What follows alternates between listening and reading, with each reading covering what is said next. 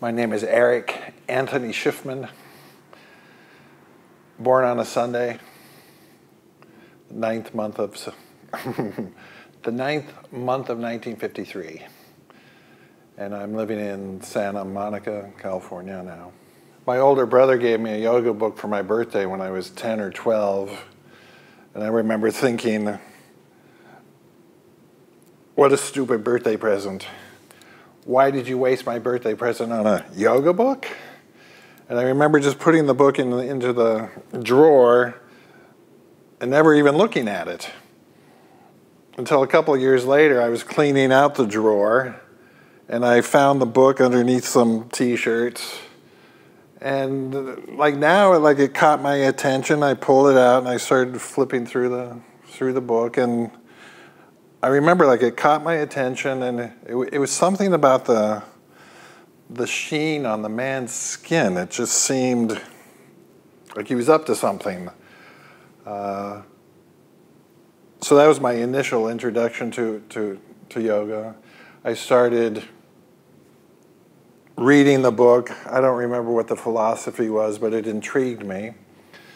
And I started doing the poses, the pictures that were in the book.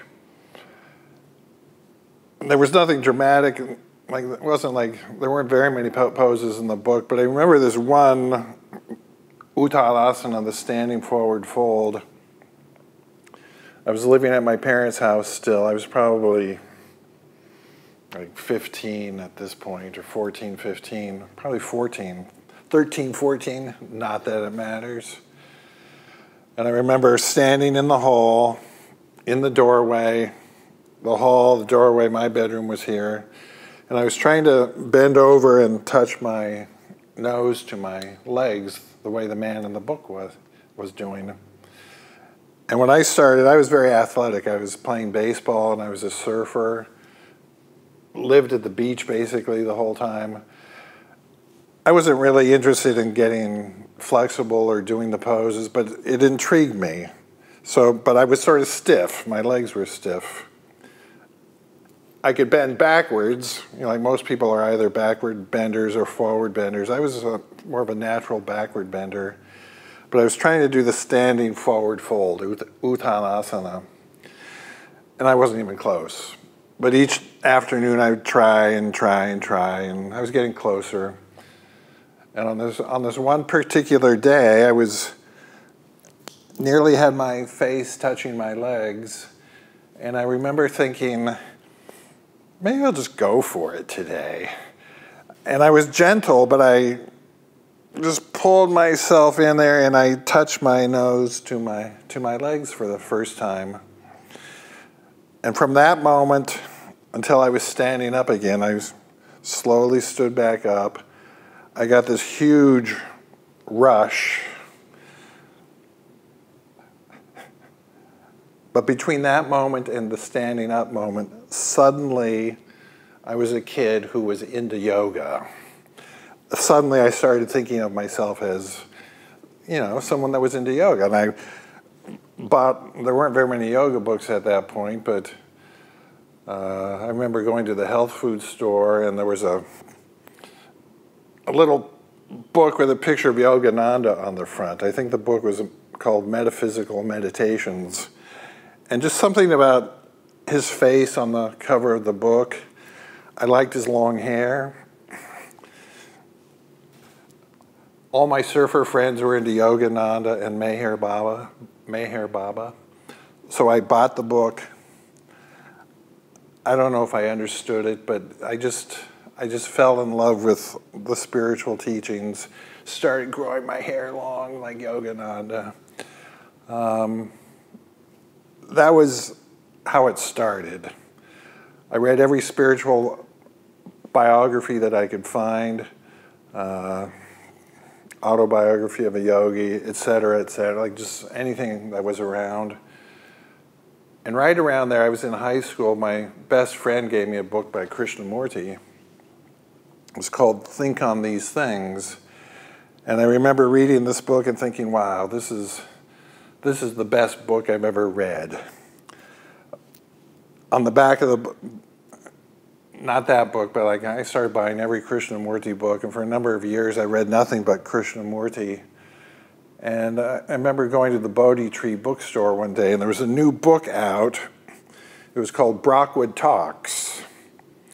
And there were transcripts of Krishnamurti talks from this new high school that had just started in England. And I remember thinking, in love with whatever he was saying, but I just had this impulse of, wow, there's nothing else I'd rather do except go to England, meet Krishnamurti, meet other people that were into Krishnamurti, learn yoga the way Krishnamurti did, dress like Krishnamurti, eat like Krishnamurti. You know, like I just wanted to study this guy and just sort of be enveloped in that whole realm. So I wrote a letter, a little handwritten letter. This is like late 60s or like 1970 maybe, like somewhere in there. I wrote a letter. I was still a teenager. I remember putting the letter in a mailbox and just sort of like making this silent wish of, you know, I hope this comes true. I wanted to go and be a student at the school there. I didn't think they would ever respond. I just sort of, it felt like I was throwing a bottle out into the ocean, and who knows if I would ever hear anything back. But a few weeks later, I got a letter back from the people at the Krishnamurti school saying, yeah, you know, come and be a student at our school. So suddenly it was like, wow. Packed up, went to England. I was 18 at that point, and I started having my first yoga lessons at Brockwood Park, at the Krishnamurti school, and the teacher was a Desikachar student. Like, they didn't call it Vini Yoga at that point. They don't call it Vini Yoga now, but he was a student of Desikachar. So I had my first lessons there. I remember they were all private lessons. My teacher's name was Jim Fowler. He was an Englishman. And at the end of class, he had a little notebook, and he would do little stick figures of what we'd done together. He would write down what we did. I kept all the pages. I've got all the pages in a box somewhere. But that's where I first learned how to do the little stick figures. He had apparently learned to do that from Desikachar. Very good skill to get good at. So I did yoga there. At some point during that year of being at Brockwood Park, I said to Krishnamurti, I told him I was interested in learning yoga more seriously, and who would he recommend that I go study with? He recommended I go study with Desikachar in Madras, India. Now they call it, now it's Chennai, but back then it was Madras. So I wrote a letter to Desikachar, put it in a mailbox, silent wish, please come true. Didn't think he would write back, etc. A few weeks later, I got a letter from Desikachar. Yeah, please come to India and study here. Again, it felt like this magical door had opened. I was just following my gut, basically, my heart about what to do. I thought I was always going to grow up and be a painter and go to art school. That was sort of like the backup plan. But I thought, well, you know, why don't I go learn yoga first and then I go to art school? Anyway, so I went to India and I lived there for a year with Desikachar. His father was still alive, Krishnamacharya. Krishnamacharya was the teacher of Iyengar. He was the teacher of Pattabhi Jois. He was the teacher of Desikachar, the father of Desikachar. And both of these, or these three people, you know, grew into their own lineage, which is sort of testimony to what a brilliant teacher Krishnamacharya was. He wasn't producing clones. He was like igniting people's passion to, like, you know, follow the flame of their yoga. I was fortunate enough to see Krishnamacharya every time I went over to their house. He was always sitting on the porch, sort of like this, in a wicker chair just on the porch. I would ride my bike up, park it, walk up, salute him, Namaste, Guruji. And there was never any response from him, and I thought he was so cool. I lived there for a year, studied with Desikachar, felt so lucky to be there, just felt like I was in the best place on the planet that anyone would ever want to be. Flew back to England. I was on my way back to the States. I was going to go to art school, I thought. And as I stopped at the Krishnamurti school in England just to say hi to the people, they said, well, Jim, who was your teacher before, he's left the school temporarily. We're absent of a yoga teacher. You're fresh out of India. How would you like to be the teacher? You're freshly trained, you know what to do. And it was like, whoa, again, like this magic door opened. It's like there was nothing else I would rather do. And it worked like it manifested in a way better than I could have personally orchestrated. And I just said, yes, yes, yes, that's exactly what I do, so what I want to do. So I started teaching at the high school there. I wasn't much older than the students themselves. In fact, I had been a student at the school. So it was sort of interesting to be student mentality and teacher mentality at the same time. And it was a school, so people would sign up for yoga. It was a class. You know, like you'd go to physics for one period, and then you do art, and then you do yoga, and people would sign up for the class. And so like they were short classes. They were all privates at that point. So I was doing a lot of privates. Like all week, there were only 35 students at the school, and probably 35 teachers at that point. But that was a lot of privates to be doing at that point. But it gave me a lot of practice teaching. And the students signed up for the class. They sort of had to come. So I had like captive audience, which is good. Otherwise, you know, they may have come once and then left, but I was able to stay with people for a long time. It gave me a lot of time to practice teaching. I taught yoga at Brockwood Park for 5 years. At a certain point, I thought I was going to be a lifer. I thought I was going to live there forever. But at a certain point, the energy just started feeling stale for me, which again didn't feel right, but I knew I couldn't stay there much longer. I was starting to get sick a lot. The future just sort of seemed not like a good prospect. It started becoming obvious that for me I should pick up and leave. And so after being teaching there for 5 years, I finally got up the guts and left.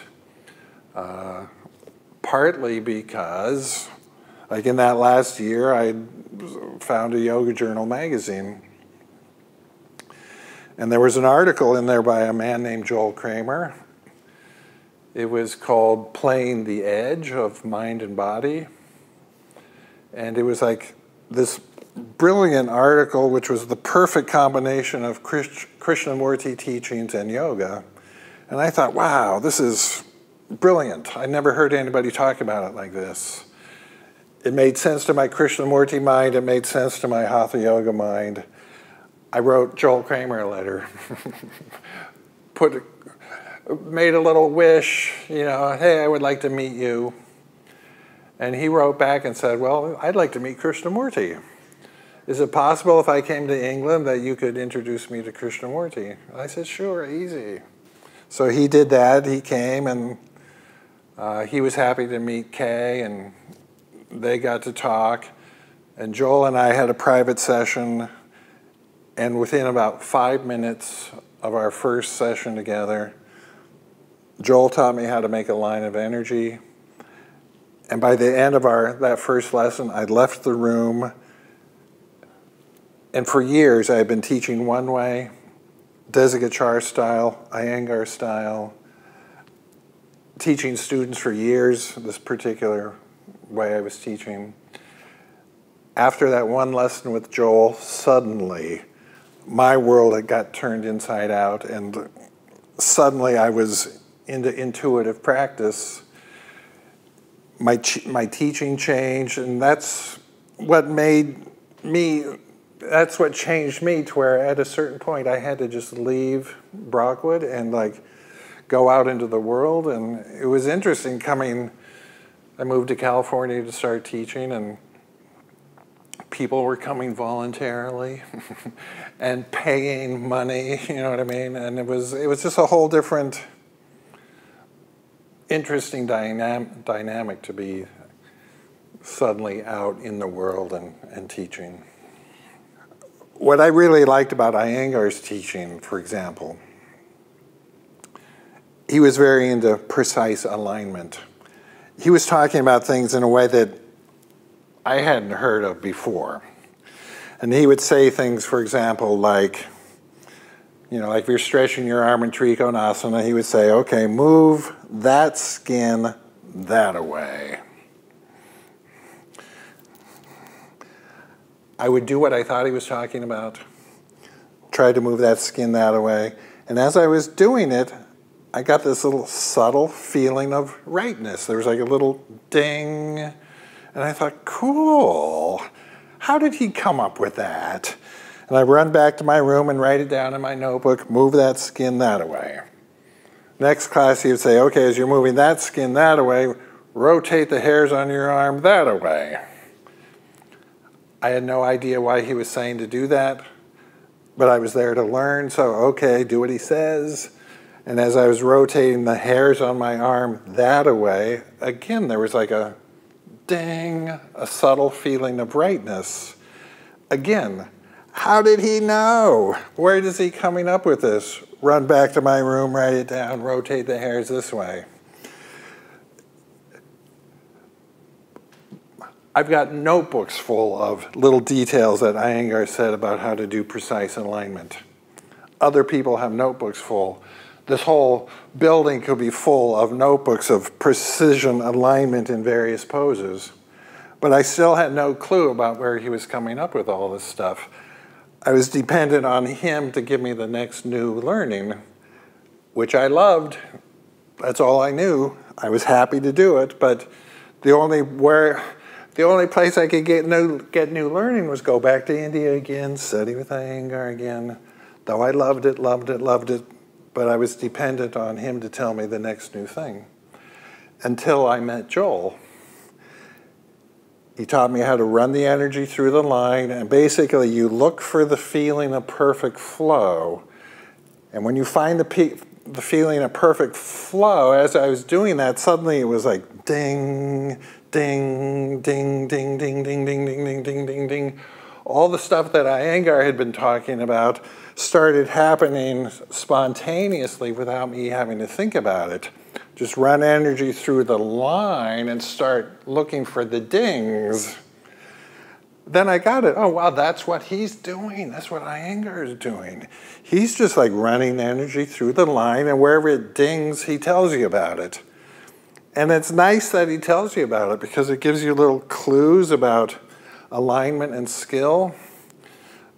And what I realized, oh yeah, that moves that way, this moves that way, but I could then come up with my own little details, but the details weren't what it was about. It was about running energy through the line, looking for the feeling of perfect flow. Once you start getting the hang of that, you start sensitizing yourself to it, and you find yourself doing it not only in the poses, but all the time. And so like whenever something's feeling right or wrong, you just keep self-correcting about everything. Lifestyle then becomes a matter of just like looking for the feeling of perfect flow and just surfing the feeling the whole time. It's fun. Life gets more fun. What happened to me is the more I taught, I started getting clued into certain fundamental ideas. The line of energy concept was the first thing that really blew my mind open to where I started feeling like I was doing my yoga. And every class I was explaining how to do the line of energy technique and how to do the ujjayi breathing and how to play the edge. Those were the main things.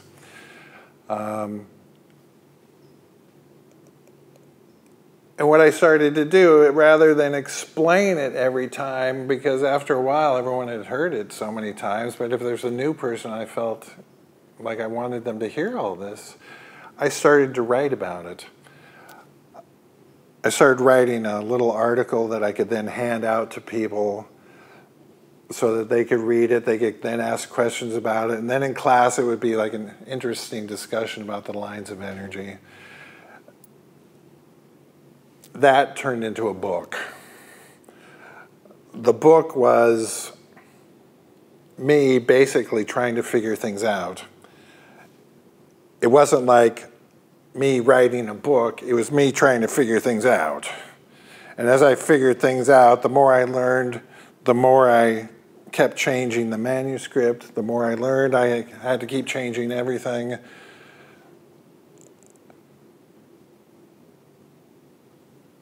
And then it was easy to just pump it out and fling it out as a book.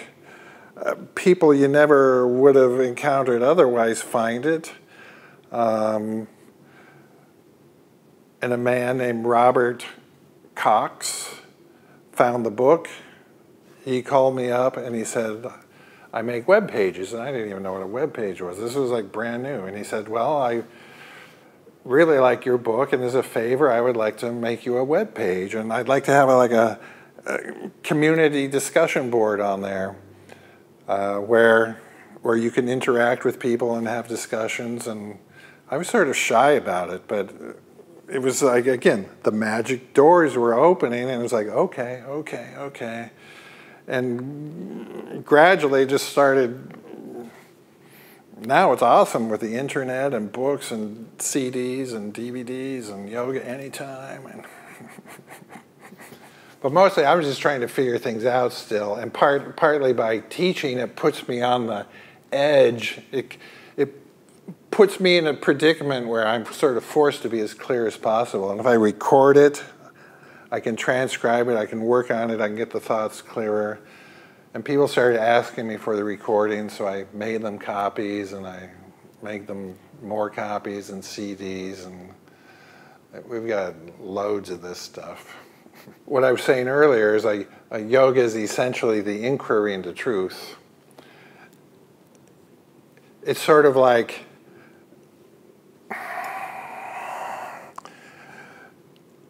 we have assessments about what's going on. The more we learn, the more we change what our assessment is, the more we change what our understanding about what's going on. Yoga is the inquiry into what's going on, and the earnestness is it's like if you don't have a clear mindset, you're going to suffer the consequences naturally. Suffering sucks. It's motivating to get clearer and clearer and clearer and clearer because again, increasingly the insight is the all is being all. The movement of the all is a movement of harmony. The feeling of harmony is pleasurable. When you act at odds with it, you'll feel the dissonance of it. You can do it. You're allowed to act at odds with the movement of harmony, but it hurts. And after a while, you get tired of hurting, and you begin to prefer online knowing. So the earnestness is to alleviate suffering and flow with the harmony of the movement of being. That's what it is. I think probably the biggest skill in being a yoga teacher is do your own practice. yes, learn from people, etc., but like learn how to do your own practice so that you can report the news. That's mostly what it is. Watch yourself closely, report the news. So, yeah, so the other main teacher, which I haven't talked much about with very many people, is at a certain point I got into A Course in Miracles, which is a popular book. There are a number of main themes in the Course, but one of them is just inner guidance. And I was in a bookstore in San Francisco, and just inwardly I said to the universe, are there any books in here that I should read or find? And I just started walking through the bookstore. And this one book just kept looking at me. And I pull it out and put it back in, and I wander through the store, and I walk by again and kept looking at me. That's sort of the easiest way I can say it. It just kept catching my attention. It was called You Are the Answer by a man named Paul Tuttle. And Paul Tuttle channels this, as my wife says, this dead guy named Raj, R-A-J, Rajpur. I didn't know anything about it, but the book kept looking at me. It sort of insisted that I buy it. I peeked at the pages. It looked okay. It looked like, yeah, okay. I took it home, and again, it's like the Krishnamurti book at the beginning. Wow, this is the best book I've read in a long time. I love this. It was called You Are the Answer by Paul Tuttle. At a certain point, I wrote to the address at the back of the book. Met Paul, started doing workshops with Raj. Highly recommend it, Rajpur. Well, what I find interesting about this is that I now totally believe that there are invisible yogis. Not that they're invisible, but like they're beyond my current range of perception, and yet they're within the internet of infinite mind, and it's possible to dialogue with anyone. One thing I find, for example, especially the more you meditate and you learn to, basically you learn to think less. Think less doesn't mean you go unconscious. It means you're not blurring the present moment with your usual concerns. When you're able to think less, you'll find yourself still being attentive. And at that point, certain awakened ones start popping into your mind more than they used to. Jesus, for example, Buddha, for example, Milarepa, for example, Shankara, Mahavir. There's a whole bunch of them. And at first I was thinking, you know, this is baloney. But especially when the internet came in and I started to realize, oh, wow, no. It's possible to be wirelessly connected to consciousness. Anyone who's ever existed has not gone out of existence. They're wherever they are, and it's possible to be wirelessly connected with anyone. And so Jesus and these various ones, these are people that I find myself dialoguing with the most.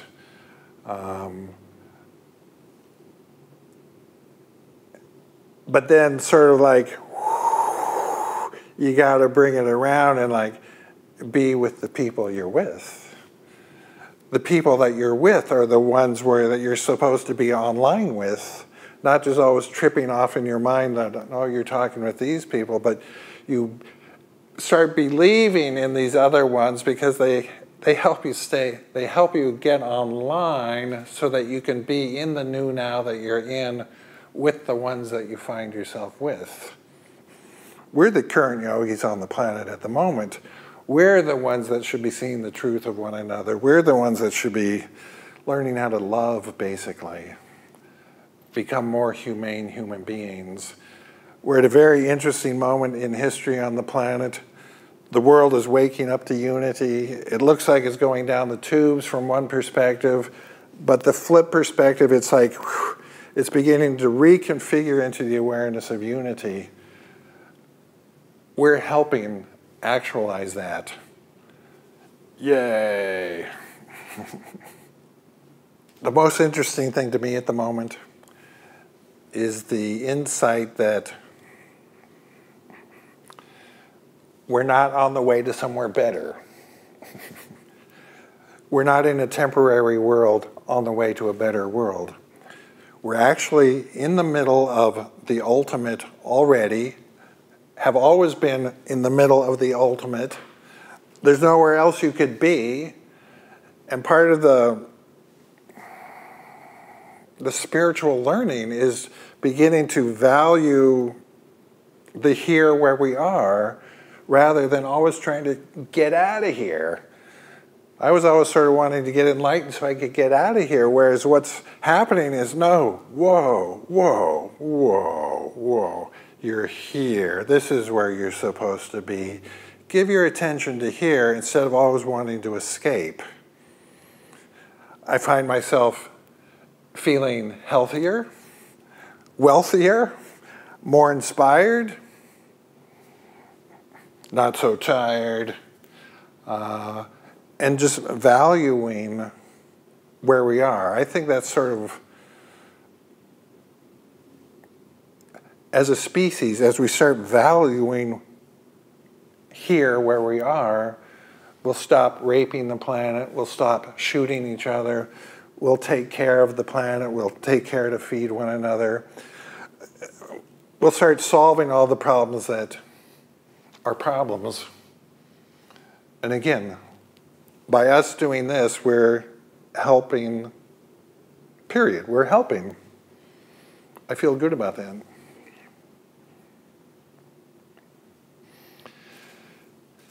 Amen. Peace. Out of here.